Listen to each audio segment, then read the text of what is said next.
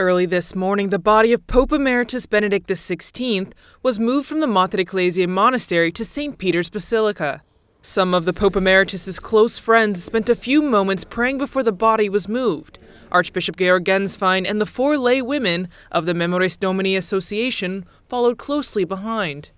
A few heads of state, including Italian President Sergio Mattarella and Prime Minister Giorgia Meloni, stopped to pay their respects in St. Peter's Basilica. They were among the first to visit before the basilica was opened to the public. Crowds of pilgrims began flooding St. Peter's Square, lining up to say their last goodbye to Pope Emeritus Benedict XVI. Some were simply visiting Rome for vacation, but are scheduling time to pay their respects. A surprise, yes, but a good one. It's nice to see so many people. I mean, it's something you have to experience. I think if you're here at the right time, see all the believers and stuff like this, it's very nice. Other pilgrims had come to Rome on vacation with their family, but they continued to follow the news of the Pope Emeritus and were shocked by his passing.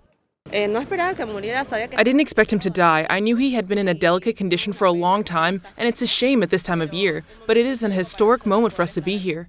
Even people who live in Rome were spending the morning waiting in line to pay their respects, including Sister Edevane, who had just visited Pope Emeritus Benedict XVI on behalf of her community. Me siento privilegiada por estar aquí y para él.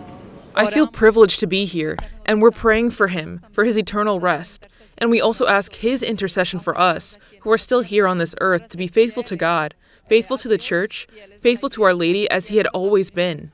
Meanwhile, people continue to line up in St. Peter's Square to bid the Pope Emeritus a final farewell, and more are expected to arrive in the next 2 days.